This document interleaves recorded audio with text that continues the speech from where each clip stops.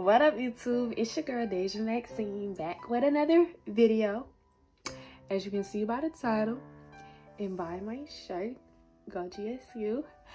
I'm gonna be doing my GSU advice / experience video, and basically it's just me, you know, giving the upcoming freshmen, upcoming transfer students, you know, some free game, because hopefully, Corona willingly, we go back to school in the fall. But yeah, we about to get into this video. So first, we're gonna start with the do's and don'ts of classes at Georgia State University. So your first don't, please do not pick an 8 o'clock class. I don't care if those advisors, whomever, tell you, you know, pick something early so you can hurry up and be done with the class. You're not gonna go to class, okay? Like for me, my first semester there at Georgia State, I had an 8 a.m. and I skipped that 8 a.m. about like 6 times, knowing attendance was a grade. Literally, I would wake up at like 7 o'clock in the morning and only have time to like eat, not even eat. I'll only have time to like wash and put on and just throw anything on and just get to class. And then after my 10:45 class would be done, I would just go to the dorm, go straight to bed. Like I was just done for it. Like I do not recommend an 8 o'clock. I also don't recommend a 9:30 because that's also too early for me, only because I'm a morning person, which is why my next tip I'm going into is pick your classes early. As soon as they release, like, I guess, the schedule of classes, go ahead and start looking. And as soon as you're able to start registering, start registering, because I kid you not, them classes go up fast. A lot of times it's conflicts as to why like certain classes don't work in terms of time, restricted to freshmen, and you just want to make sure that you have a schedule that you really like for me, this semester that's coming up in the fall, I ended up getting another 8 a.m. They ask you how you are, you just have to say that you're fine when you're not really fine. And I really didn't want it, but like I said, a lot of classes were restricted to freshmen.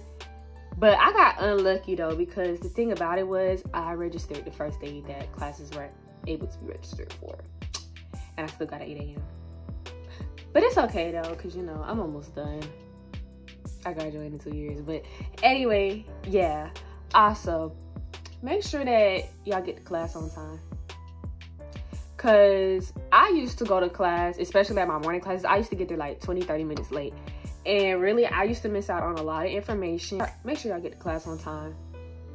In addition to getting to class on time, make sure that you be outside to catch them buses at least, 20 to 15 minutes before. Because let me tell y'all about these green route buses. Let me tell y'all, if y'all stay in North, make sure that you walk your ass to Commons, because by the time that bus gets to North, it's going to be full and you're going to have to wait. And the thing about green route is, instead of one bus going, and then when the other bus get to the student center, that's when the other bus goes. Sorry, y'all.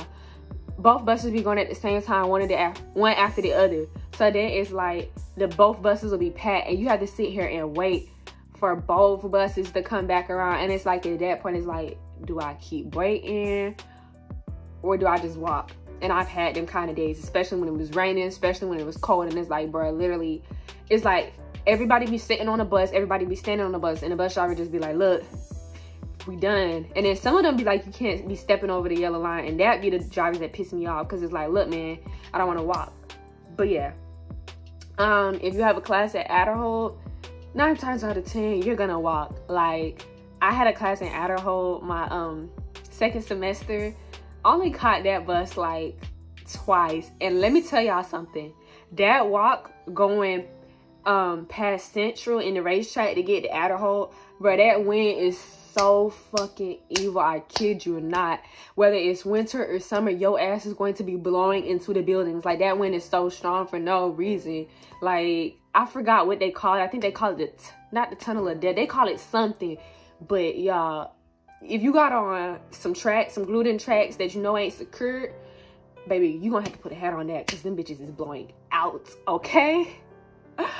But yeah, another thing, rate my professor is also your friend. I say go for the professors with like a 3.0 rating or better. I mean, sometimes you just gonna get stuck with like a bad professor, because that's what happened to me, or that's what's happening to me, at least with fall semester that's coming up. I really didn't have no choice. It was a limited selection of professors, and my my schedule just wasn't going how I wanted it to. So unfortunately, I got professors with like 2.5 ratings. Everybody's saying they hard. They say they give a whole bunch of curves, yada, yada, yada. So you just rate my professor to the best of your abilities that you can. And if you can't, well then, good luck, Charlie. But yeah, next, campus. So the first thing I want to talk about with campus life is the dining hall.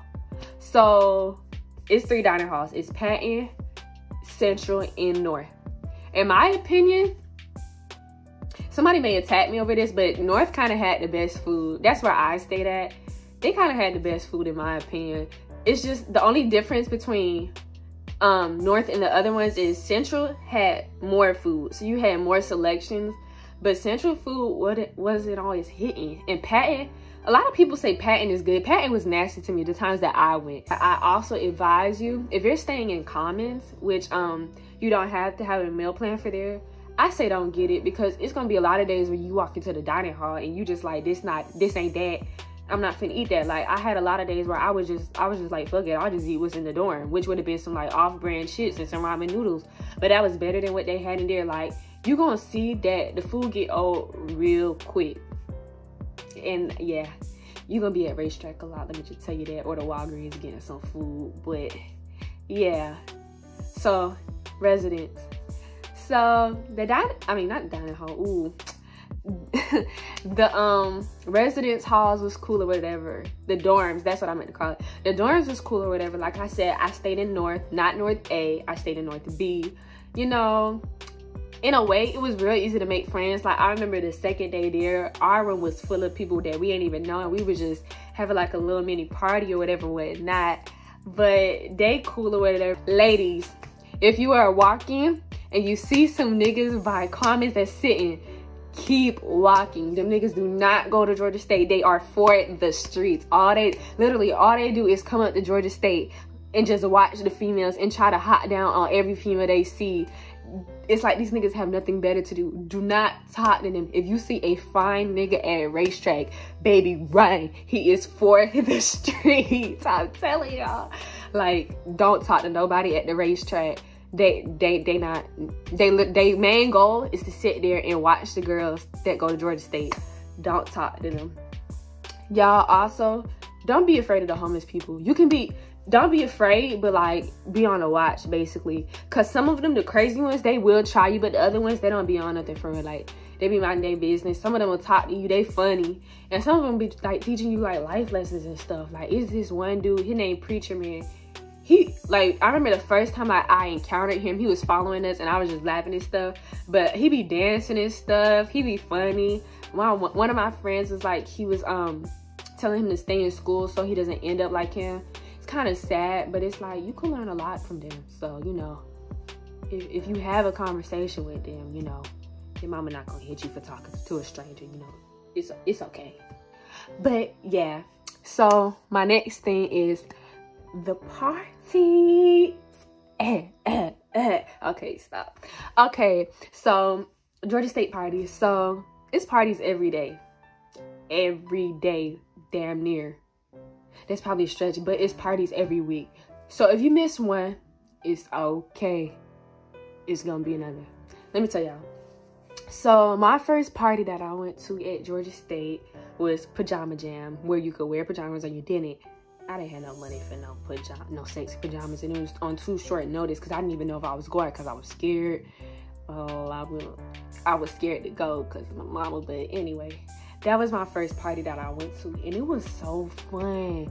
Like, I remember we got skip line tickets, me and my roommate, because I didn't want to stand in no line, because they was just like, you need to get the skip line, la la la, promoting all that shit. I could have stood in line, but whatever. I remember me and my roommate was standing in line, and these people, they was just drinking. They was like, do you want something to drink? I'm like, I don't know, y'all. That thing made me late. I'm like, no, I could have drunk it. Don't do that for everybody, but it wasn't nothing wrong with it. People just that friendly. But yeah, the party was lit. The atmosphere, like the vibes, everybody was just turned up. It was like little, not strippers, but it was like girls in their little fishnets, twerking, shaking their ass. I'm like, oh shit, I'm over here, you know, doing my little one leg thing on my roommate went, you know, whomever. And then y'all, at one point, my roommate was supposed to be behind me because I didn't twerk on nobody.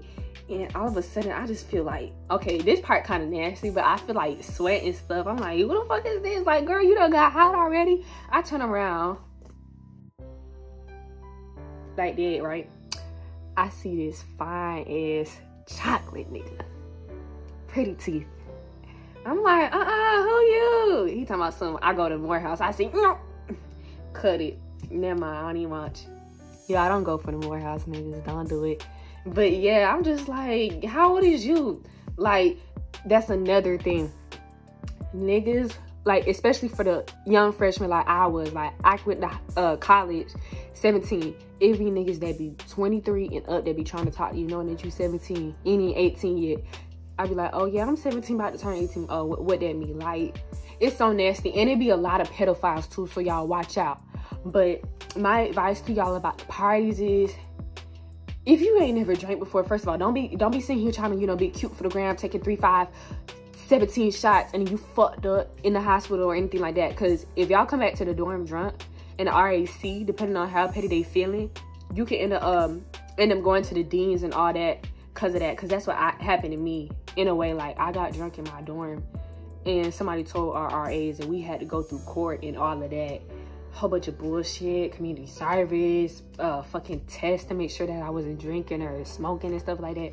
Too much. So if you can handle your liquor, drink it. If you can't, baby girl, don't drink it. A lot of times they'll have like edibles or plugs. Sorry, I was looking out the window. And plugs at the parties. If you ain't never smoked before, don't do it in public. Literally, my first time smoking on campus in my dorm, I had a panic attack. I'm going to include a video so y'all can see how fucked up I was. No. Huh? Who was that? Tia, my friend. Short. Bro, you see this shit is deadly. I have to walk up. You thought you could zoom in? Cause it wasn't cool at all. Like, I didn't even know that I could act like that for real. Like, when I looked at the video from my roommate, I was like, girl, that's me. Like, ow. No. Also, if you go to parties, I mean, I don't know nobody that goes to a party by themselves except for like a nigga or something. Make sure you go with a friend though. Just have like a little buddy system, because again, we do live in Atlanta, which is the #1 city for the like highest rate of sex trafficking. I don't want nothing to happen to y'all. Make sure that y'all safe. Y'all got a buddy. #4, vibe out. Live your best life at your party, that party. If you want to, you know, twerk in the middle of the floor and have everybody, and you know, be on everybody's Snapchat, do that, baby, because this is college. We here to live our best life, okay? I'm telling you, like, it's so fun. I can't wait for my next Georgia State party because I just be too lit. My 5th thing for y'all, tips at parties. Not every nigga deserves attention. You know you can twerk. You don't have to twerk on every nigga, okay? Because twerking on every nigga, one of them niggas gonna touch you in the wrong way. And he may follow you around the whole venue, because that happened to me before. And I don't even twerk on niggas at parties. Like, I was like, you know what, fuck it, I'm gonna do it this one time. I kid you not, this nigga followed me around the whole fucking warehouse building, whatever the fuck it was that we was in. We kept saying, oh, we gonna be back, we gonna get a drink, oh, I'm gonna come with you. Nigga. Like, bro, I kid you, that fucking night blew me, because I'm like, why do you keep following me? And at that point, he was like, bro, am I bothering you? Because he was like, y'all bitches moving around too much. I was like, yeah, I don't even know you for real. You just too much up on me. But I'm not a mean person, so I'm like, can you get off me? And then he was all sad and shit. I'm like, I don't care. Like, I would never twerk on another nigga at a party again. But yeah, another thing I need to tell y'all about in terms of the sex trafficking thing. So I know when I was on campus, it was these ladies. I know this went viral too. They was talking about Mother God and stuff like that, and they was trying to recruit people to, you know, pray with them, but the whole time they sex traffickers. And one of them ladies actually came up to me, but I didn't know. But all I gotta say is, with the whole sex trafficking thing, I know Atlanta, you know, some of you females may look at it as a land of opportunities. So, you know, you trying to get into modeling and stuff like that, other business endeavors. And all I want to say is be careful, because not everybody is who they say they is. I tried to say something else, but not everybody is who they say they is. So let's say you see or hear about a modeling opportunity out there. Be careful, because you could fuck around and be up in a warehouse with 5 bitches that's tied up, and now you number 6. But other than that, to the haters at the other GSU and to the other schools that say Georgia State don't really have a campus, baby, Atlanta is our campus, and we have learned to love it, and we have learned to blossom in it. So to the class of 2024, 2023, 2022, 2021, because I said transfers and upcoming freshmen, welcome to Georgia State. Let's do this the state way, and I hope y'all enjoy. Y'all stay. This your girl, Deja Maxine, signing out.